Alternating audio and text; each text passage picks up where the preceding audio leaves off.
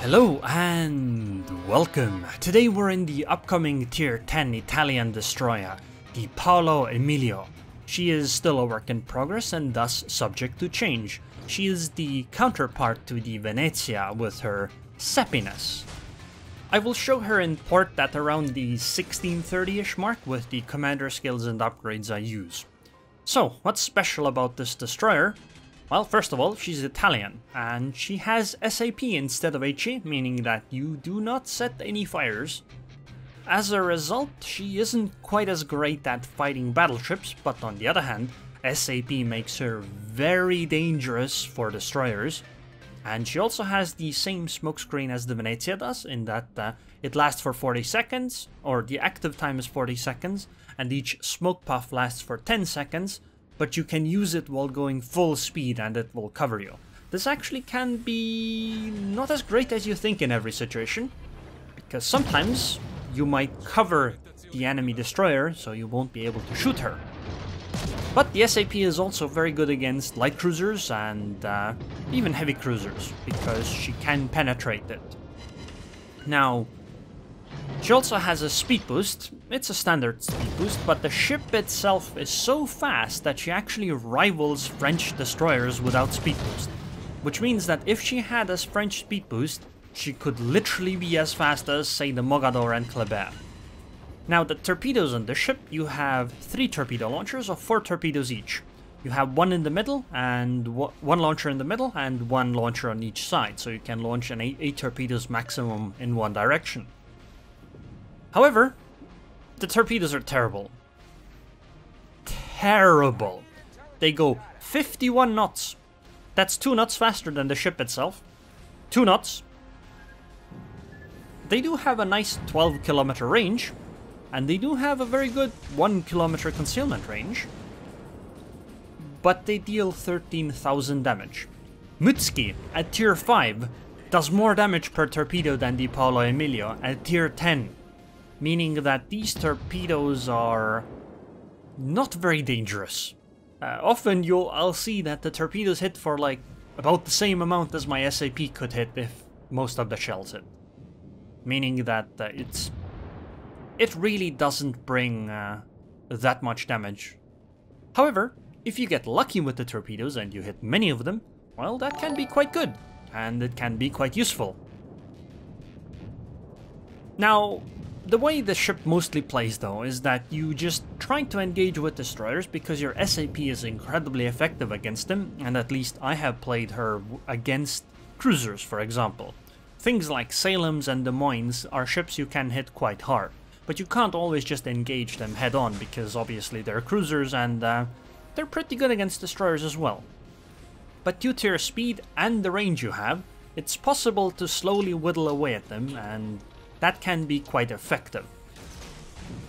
So, for example, this ship has 13.8 kilometer range. This is not with a range upgrade or advanced firing training, meaning that this is the base range. However, I don't think you should pretty much ever upgrade this range either, because the shell arcs are bad enough that you really don't want more than this. SAP means that, as I said, you're not that effective against battleships. However, you can still deal damage to them, especially when they show you broadside, because SAP does work kinda like AP does. In fact, if you don't know how SAP works, think of it basically like Minotaur AP, except it can't citadel, and it cannot over-penetrate. That's basically all you have to think of them. So you still need to care about how the ships angle and all of those things. And as you can imagine, Destroyer AP isn't exactly the most useful against battleships. Luckily though, this Kremlin, this mighty god of salt, is going to eat a whole bunch of my torpedoes. And that's going to give me quite a bit of damage. Look at that. Look at those nice 6,000... Wait, what? I got the... Wait, what? I got the Citadel hit on the Kremlin with SAP. Okay. Okay then. Somehow, I got the Citadel hit with SAP. Which makes absolutely no sense, because the Kremlin should have very good armor, and this SAP can have a maximum penetration of 37mm. I'm pretty sure that that is not enough to penetrate the Citadel armor of a Kremlin. that must be a bug. At least I cannot imagine how that would be intended, because that just seems weird. It seems like one of those bugs exists with SAP, as it does with sometimes with AP, when something like a Minotaur citadels a battleship at like 16 kilometers. The shell somehow phases through the armor. But this is just, yeah, this is kind of weird, because that really shouldn't have been a citadel, especially with SAP. But I mean, whatever, I'll take it. I guess it's the balancing factor for how incredibly powerful the Kremlin is, right? But normally don't expect SAP to citadel anything, because you simply don't have the penetration. Anyway, we dealt with the Kremlin on that side, now it's time to deal with the Salem here, and try to take the B cap. Now the downside with the ship is, even though it's incredibly deadly to destroyers, she does have 7.1 kilometer concealment when going full concealment. As a result, she can't exactly go and chase down destroyers, because you're just going to be spotted and then take massive amounts of damage and go down pretty easily. Oh, torpedoes! But I have speed boost, so I should be able to avoid them. It's gonna be close, but not close enough. For the enemy, that is. We got the cap, sure, or we avoided the torpedoes. Now I'm gonna reverse into the cap, and then we are gonna take this cap zone. That was quite lucky that I had speed boost available, otherwise that could have gone quite badly. Well, I suppose I have enough HP to survive some torpedo hits at the moment, especially when it hits the stern or the bow of the ship. And I mean, the ship does have 28,200 HP. As far as I understand, she does not take AP penetration damage like the Haruguma, but I might be wrong on that one. At least it hasn't felt that way to me. Seems to be either over pens or less damage, on average, from battleship AP shells. Overall though, I would say that I am not the happiest with this ship. She feels different from other destroyers. And this gives me the hope that perhaps I'm simply not playing it well enough, that it could do better. But overall, I've had trouble having great games in her. I've had okay games, and many situations in quite a few games that have made me go, wow, this is actually quite amazing. But I haven't exactly had many great games. This was one of them. I've had a few others. And the main reason is that the damage output is just not quite there. I can't exactly set runaway fires on battleships. I can't get massive torpedo hits on battleships, etc. For example, there was one game where I rushed the Kremlin that had 65k HP. I got close range, like I was in 2 kilometers. I think I hit almost all of the torpedoes I could launch on that one side, and the ship still survived because the torpedo alpha is just too low. But on the other hand, you saw that SAP salvo on the Z52? That did 5k damage. And you can get these kinds of salvos quite often when you end up in a close range fight with a DD, and destroyers do go down very quickly. So it just feels like there are probably ways you can use this ship that I haven't really thought of. Especially when you consider the rolling smoke that I haven't used a single time yet. Because on the Venezia, this smoke was very useful, but so far on the destroyer, I've found that I don't really use it nearly as much. I suppose it might be because I haven't really run into those situations, but it also could be that I just haven't figured out a good way to use it yet. And perhaps I will in the future. Anyway, right now in this match, we've lost 6 ships, they've lost 4, so they hold a significant advantage, and they also hold a points advantage. But we do hold caps, so we should be able to wait for them and then hopefully have some success. On this ship, I think you should launch your torpedoes as much as possible. Just dump them somewhere where you think the enemy might be, because your reload on them is very quick. 71 seconds base. So it only gets better from there with adrenaline rush and torpedo acceleration and all those things you can get. Okay, I'm turning around to go back to the B cap because I thought that the Z52 or the Shimakaze might go back and contest the B cap. And it seems that is the case, so I should be able to intercept them and make their life quite difficult. But again, we are at the ship's disadvantage, so we do need to worry about it quite a bit, on how much damage we take and what we do. Now, luckily, the Republik and the Grossa Kofest on the left side of the map on my team actually listened to me and turned around and went back to engage the Montana, because they did have a lot of HP, so it's very good that they're using it. Okay, I'm gonna engage the Z-52 with my guns, and I'm starting to use smoke. And at this moment I thought, wow, I just made a mistake by using the smoke, because it covers the enemy destroyers, right? And there's not much I can do with this. However, Strips pointed out that there's a Worcester right here next to me. Also, I hit the torpedo. But there's a Worcester next to me who can actually radar these ships. But for some reason she isn't, so I'm gonna say it in chat. Ask him to radar so that he spots the DDs for us, and there it is. And now I can use this smoke to engage the destroyers. Or at least we can do it together.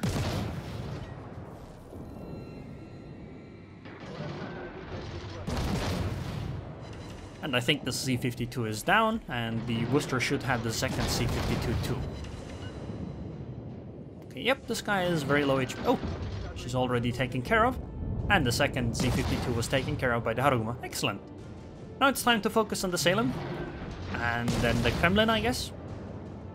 I can't really do that much to our Kremlin, so I am going to focus on the Salem instead. I'm more likely to deal a lot of damage, because Kremlin has 60mm deck, I think. Unfortunately, the Kremlin rebalanced our Haruguma, and this means that we're one ship less. However, at this point it's a 5-on-5, so we've actually equalized the match more or less, at least to some degree.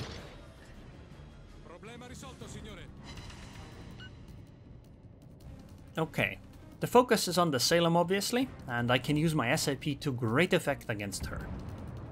Except, I guess it's not necessary, because the Haruguma just went goodbye Salem, and the Salem went goodbye. Next up is the Kremlin, and oh! The Haruguma rebalanced the Kremlin. The Kremlin absolutely deserves this detonation, because he's playing the Kremlin.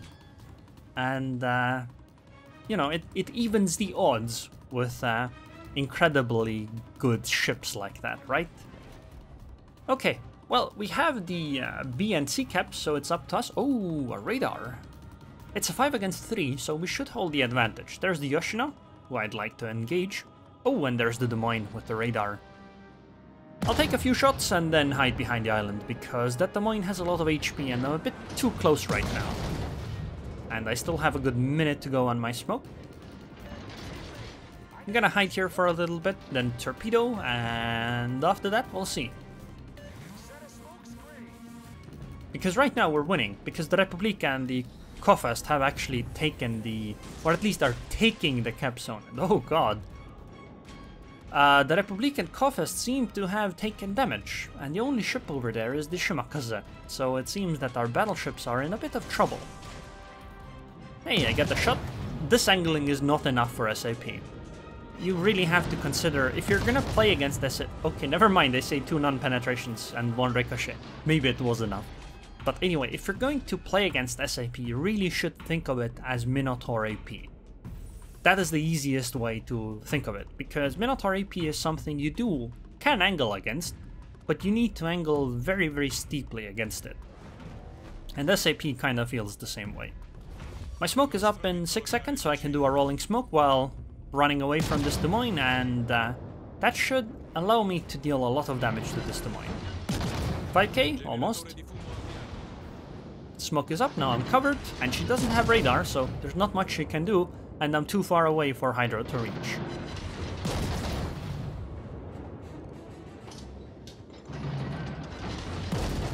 Now, if she were to try to angle against me, she would have to be bow onto me, but then that would mean the Yoshino would be able to take care of this Des Moines easily. And so she's pretty much between a rock and a hard place, and we should easily be able to take care of her. And I think there she goes. Oh. Really? 59 HP? Really, Yoshino? You couldn't give me this 1 kill? I have none. I have 143k damage and I haven't sunk a single ship, and you couldn't give me this Des Moines that was at like 50 HP? Really? Oh boy. Anyway, next up Yoshino. Just launch random torpedoes. Maybe I'll get lucky. Probably not, but it doesn't cost me any. Actually, it might cost me something. Did you see that though? 6.8k? You can do these same hits against DDs too. So this SAP is very effective against T10s, even though you haven't really seen it in effect, but believe me, it's very, very effective. So if you're playing a destroyer against this kind of a ship, you have to be very careful. Very, very careful. Luckily though, her concealment isn't that great, so you can play around it. 12k on the Yoshino, I think we have her pretty easily. Ooh, my turret was broken, but Yoshino goes down, so we won the game. Unfortunately, the Shimokaze is way too far away for me to do anything, so that's not up to me. But maybe the Republic and Kofast can do something. Although it does seem that there are torpedoes headed for our friendly battleships, although they might already have hit her. Anyway, game's over, we're gonna hit 1,000 points in a moment, and I have to say that the enemy Shimokaze has played really well this game. But it wasn't quite enough to win. So, 163k damage, I citadeled the Kremlin somehow, magically, probably a bug though, but I did it. In a destroyer, 2481 base XP. I would say that this Harugumo, with her detonating the one Kremlin, made this game a lot easier. This could have been really difficult. But luckily it happened, so we take a fairly nice victory here. So as you can see, the Paolo Emilio is a ship you can play and have great games in. But it plays slightly differently than what you're used to as a normal destroyer. Because it seems that it's not that amazing against battleships as other destroyers often are with their torpedoes and whatnot. It seems to be much better at being a fighter against cruisers. So it's a ship that fights destroyers and cruisers rather than battleships. Of course it can still fight battleships, just like other destroyers can fight cruisers. But it seems that the focus is more on destroyers and cruisers rather than battleships and destroyers. So, let's take a look at the Paolo Emilio in port. She's a destroyer, but she actually looks huge for a destroyer. At least she sits quite high in the water. But first, let's check out my commander skills and upgrades so you know what you're dealing with. I went with Priority Target, Last Stand, Survivability Expert, Concealment Expert, Basic Firing Training, Adrenaline Rush, Superintendent, and then Preventative Maintenance. You could go some other build. For example, I think Expert Marksman is very useful on a ship like this. You could also go Torpedo Acceleration, which is quite useful. So you could, for example, drop Superintendent and Preventative Maintenance and take those two skills, if you so choose. Obviously, Jack of all trades is always useful. I don't think the smoke thing is that useful. AFT also probably doesn't fit well, but RPF, for example, is great. So you have a bunch of options, but this is what I decided upon. I am not certain if this is the best one. We'll see eventually. In terms of upgrades, though, actually first let's go over consumables. A standard destroyer damage control party. Then it's the exhaust smoke generator, just like on the Venezia. It's a smoke screen that lasts for 40 seconds. Each puff of the smoke lasts for 10 seconds. So the smoke generator is active for 40 seconds and each puff lasts for 10 seconds. And then it has a 3-minute cooldown. With Superintendent you have 4 charges, which is kind of hard to use all 4, but it's possible that it can happen sometimes. And then it's a standard engine boost, 8%. That's actually fairly important. Actually, I don't know how standard this is considering the action time, but it's not 20% like the French destroyers get. In terms of upgrades, I go with main arms modification 1, obviously. In the second slot, engine boost. If you don't have it, I would go propulsion as usual. Third slot, aiming systems. Fourth slot, rudder shift, because the rudder shift on the ship is slightly lacking even with this upgrade. Then obviously concealment expert. Now the concealment on the ship isn't great, 7.1 even with all the concealment stuff, but I think it's good enough to go for this. And then main battery modification, because better reload is always better. Range just isn't that useful because the shell characteristics aren't good enough, just the same as you don't want AFT, or why you don't want AFT. Now, you might have noticed that the ship, or you might have heard that the ship actually does not have HE, and that's true. First, I guess let's take a look at the armor layout. It's a standard destroyer, roughly, 19mm everywhere, except there's this 60mm side plate. Many people say that this is basically based on a cruiser, and I guess it would make sense that this would basically be where the citadel is for that cruiser. But this ship, obviously, since she's a destroyer, does not have a citadel. So nothing special.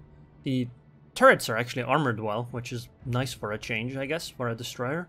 Unlike the Hayate. Anyway, let's take a look at the stats. 28,200 HP, this is with survivability expert. Then artillery, you have 8 guns. 4 at the front, 4 at the rear. And they have 13.8 kilometer range, which is very good for a DD. But the shell arcs really, you don't want more than this range, to be honest. You just won't be able to hit things. 5.5 second reload, well I think it's 7 base, because remember I have the reload upgrade and basic firing training. With this it's 20.7 second, 180 degrees. I wish it were faster, but it's good enough. And she has SAP and AP. SAP, just like on the cruiser, hits harder than AP, but you shouldn't get citadels. I say shouldn't because, as you saw from the example earlier, for some reason it's possible. That's probably a bug though. And the SAP has 37mm of penetration. So the way it works is that you should think of SAP like AP. You still have ricochets and overmatch. It's just that the values on this are very low. And when all of those aren't the case, you roll for penetration, but instead of penetration like AP, which is very strong penetration, you only have 37mm of penetration, which is why you shouldn't get citadel hits. This does make it so that you're not going to get over penetrations. So basically it's AP without over penetrations. That's how you should think of it. And at least the cruisers have very good auto bounce angles. I don't really know what they're like for the destroyer though.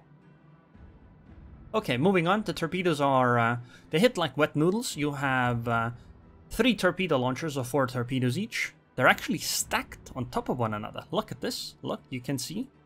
The tubes are stacked. You have 1 in the middle and then 1 set of launchers on each side. So you can launch 8 torpedoes per side at most. They have 12 kilometer range, which is good, but they only go 51 knots. This ship with speed boost and the flag goes 49 knots, meaning that the ship itself is only 2 knots slower than these torpedoes. They have a nice 71 second reload though, which is very good because you can basically spam them. But on the other hand, they only deal 13,000 damage, which is incredibly low. Mitsuki, a tier 5 destroyer, has higher torpedo alpha damage than this ship does. Now they do have good detectability at 1 kilometer. This actually gives you less reaction time than, for example, Fletcher torpedoes. But they're still so slow that it's quite difficult to land these torpedoes most of the time, in my opinion. Now torpedo acceleration on this ship is actually a massive boost, bigger than on almost any other ship, or at least most ships. But, you know, I think the great thing about these torpedoes is just throw them out and just forget about them. Because I don't think you should really rely on these torpedoes. They don't hit hard enough. In fact, the Venezia's torpedoes are actually better than the Emilio's.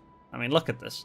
These are 13.5 kilometers, they deal 13,900 damage, and they're 56 knots. These are literally just better torpedoes than the destroyer torpedoes. But you know, whatever. We'll see what happens with them. The AA on this ship feels... Actually, I have no idea. I don't know. Maybe it's good, maybe it isn't. Maybe the numbers tell you something, they don't tell me anything though. Maneuverability-wise, as I mentioned earlier, she is fast.